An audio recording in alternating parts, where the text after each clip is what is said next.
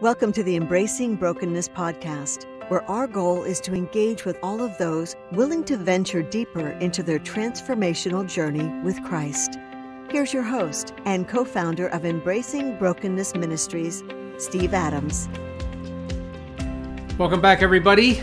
Thanks for joining us on this episode of the Embracing Brokenness podcast. And we're glad you could be here. It is a brand new year, one that's filled with anticipation as we look back on 2020. You know, they say hindsight is 2020. I think we're glad that 2020 is now hindsight. But I want to talk to you about something today that is vital for almost any Christian to really engage in a personal relationship with the Lord and in community with each other. And it's safe people. How do we define safe people?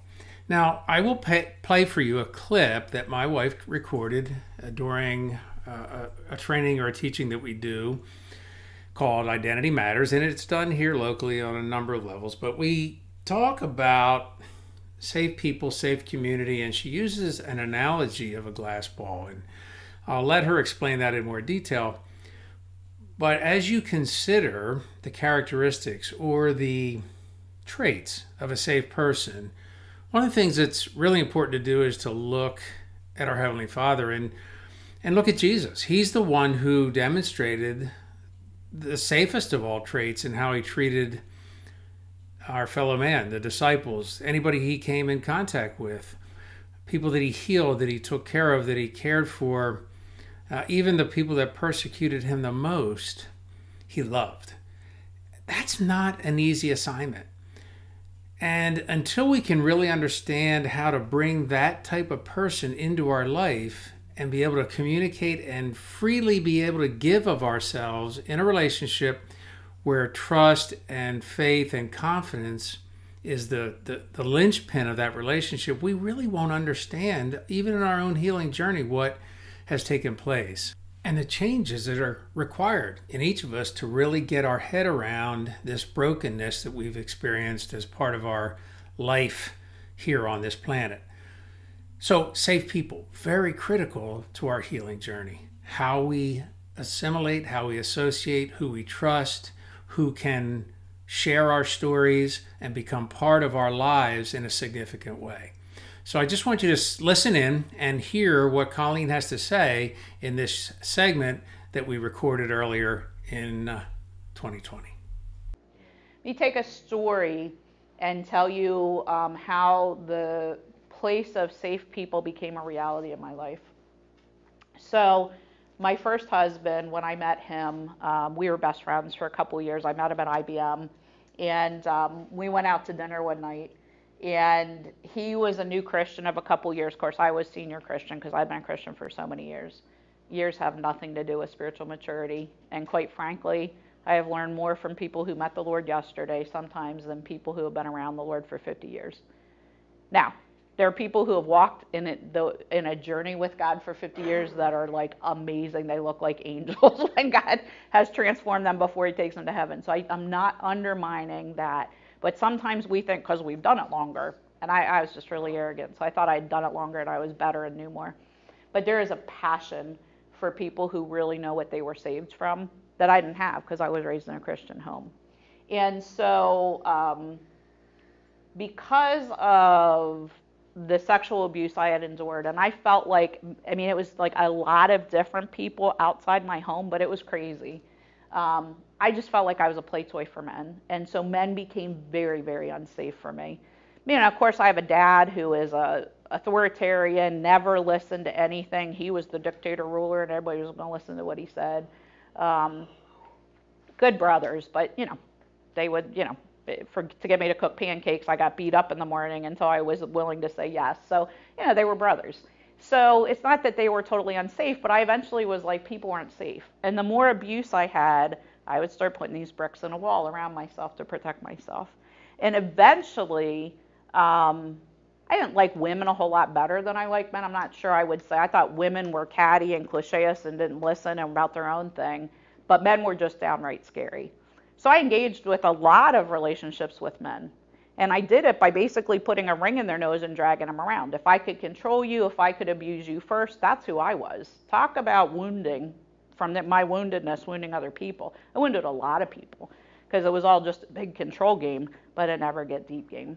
So I meet my first husband, he's 2 years into Christianity. He goes, who is this girl at IBM who like looks really different? Because that was pretty interesting, highly sexualized culture, very party culture back in the day. I mean, sexual harassment was just the flavor of every day. It was horrific before a lot of the laws came into effect. And so I really was like, I kind of did my job, didn't talk to people, because I thought it was pretty disgusting. And he observed me for a while. And eventually he's like, I want to get to know you because you're really different. What drives you? And I said, unabashedly, I'm a Christian. I don't get into this crap. This is not okay. And we got to know each other at a surface level for a while. And then one night we went out to dinner. And here's what happens at the end of dinner. He says, I want to have a talk with you. He said, I've been watching you for a while. And he said, I believe that you are really, really hurt and you don't trust people. And he said, and I'm here to tell you that until you start trusting, like your Christian life is tanked. This 2-year-old Christian. Your Christian life is tanked. You are never going to get all of God's best for you. And it's just not the way to live. And I'm wondering what caused you to go inside yourself. And he shared a story about a glass ball, which stays with me and I usually use in this class. And he said, Colleen, he said, I believe we're all born with a little glass ball inside of ourselves.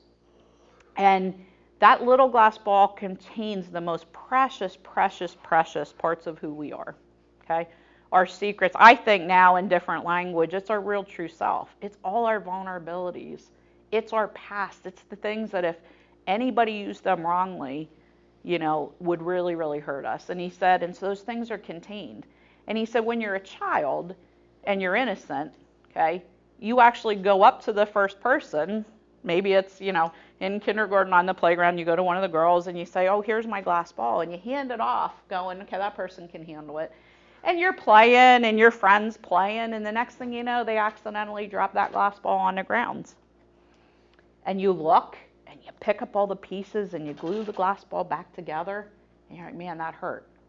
Somebody didn't protect all that was precious to me, okay? And then it gets better because now you're in 2nd grade and you're chasing around, the cute boy or the cute girl on the playgrounds. And you finally go over to him and go, here's my glass ball, and you hand it to him, okay?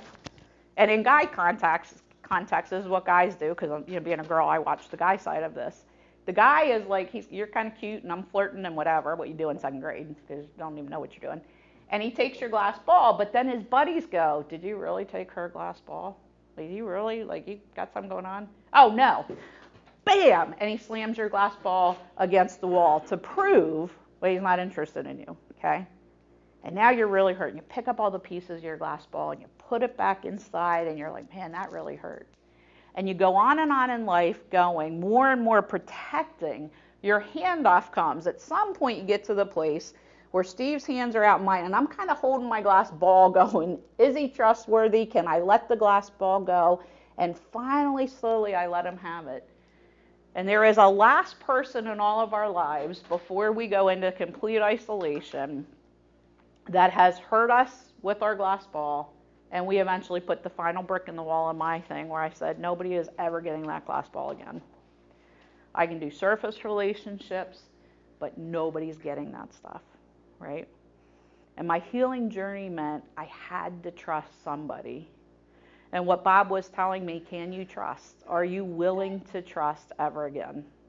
Now, the funny part about that was I was almost engaged at that time, not to Bob, and I would never have given. He's a really nice guy and could be very different. This is many, many years ago, but I would never have trusted him telling my glass ball.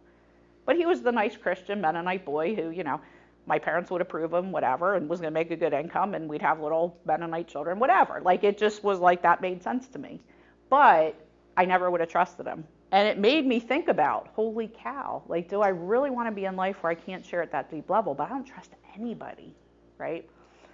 And so my journey, the interesting part, I'll give you kind of, Bob and I were best friends for a number of years, later got married, and he knew all the details within the glass ball. When he relapsed to alcohol, he became pretty hostile to me even after he came back from rehab. And he took every one of those precious things and on a regular basis used them against me. So he knew I was hurt by certain things from my father. So when I would walk into the house from work, I would hear, you know what, you're exactly what your father said you were, you're blah, blah, blah, blah, blah, okay? And so it became hostile, and it was really painful. Now, I'm grateful that he did it because it forced me into a healing journey that actually is probably a big part of some of the things that we're doing here at Water Street today. It's definitely a part of our ministry because my reaction to the pain of being hurt, and I question the reaction.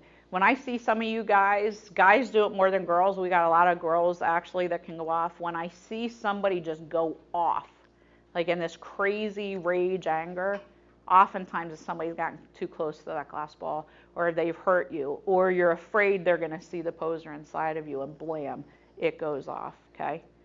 So the healing that comes when you go, okay, there's something going on.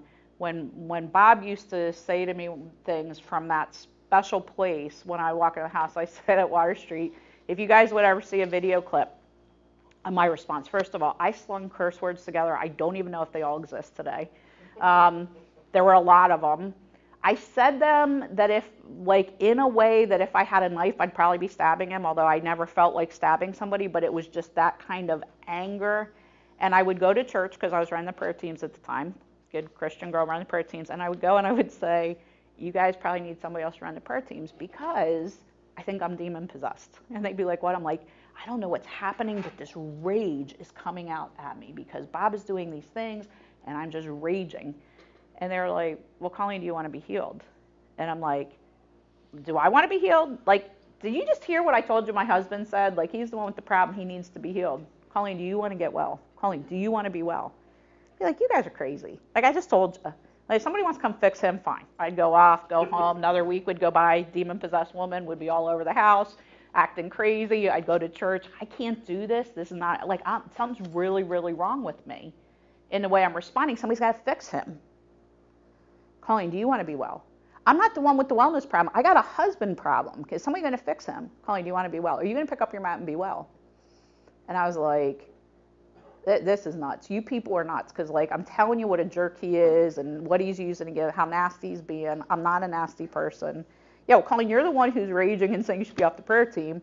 We're just saying that's a sign that you need some healing. Well, I don't know what I need to be healed from. I'd go back home next week. It took me about 3 times for the conversation, you want to be well. And then I was so angry. I'm like, of course I don't want to act like a raving lunatic. Like, this doesn't feel good to be in it. And they told me about a journey, which of course I did not go well into the journey of healing, but it's the journey we're inviting you guys into here of going down really deep for God to ask Jesus to kind of meet you in places to restore trust, to restore community, to restore identity, to right size who he is. Interesting, as I engaged my healing journey, I would come back into the house after I would do healing sessions, and my husband would push the same buttons, exact same things he would throw at me. And at first I was like, I just need to excuse myself and go change clothes, I'm tired. So I'd go change clothes or whatever. And then eventually I'd come into the house, and when we would start, I'd bust up laughing. I'd be like, you keep going with that and see how well that works. And he would be like puzzled. You know, and then, I actually in the beginning said, get behind me, Satan, you're not getting me. Then he thought I called him Satan. That did not go well. But eventually I would start to laugh, and I would just sit down and go, this is hilarious. Like, you can't do this to me anymore. God has healed me. He has a journey to heal you if you're really willing to engage it, and you can't do this anymore. But what did he have to use against me? The most precious, precious, precious things. So, was Bob safe? He was at one point. Later on, he wasn't. Were a lot of people in my life safe? No, they weren't. Did I treat people as safe who were not safe? I absolutely did. They helped me build a wall. And I actually continued to choose people to keep that wall up, to prove time and time again in small ways they were unsafe. The journey for me to finally start to trust was a journey to pick some people and say, what in the world does safety look like? What are the characteristics of people who I can trust, like with this really deep stuff? This was another episode of the Embracing Brokenness podcast. For more information on Embracing Brokenness Ministries, or to subscribe to our blog, podcast, YouTube channel, or engage with us on social media, please visit our website at embracingbrokenness.org. Thanks for joining us.